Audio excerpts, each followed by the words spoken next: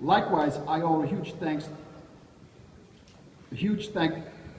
thank you to Tommy Crocchio, whose recommendation in 1996 landed me a temporary assignment in the Detective Bureau, one that I was not particularly looking for. Opened my eyes up to detective work. He took the time to teach me lessons that have helped me shape my career as an investigator, like being thorough, fair, and impartial in my investigations. Teaching someone to do something the right way was everlasting effect. These lessons have taught others, lessons I know the younger generation of cops will continue to teach. Because of these lessons, your dedication and commitment to law enforcement moves on, never stopping, never wavering, steadfast, beacon of light.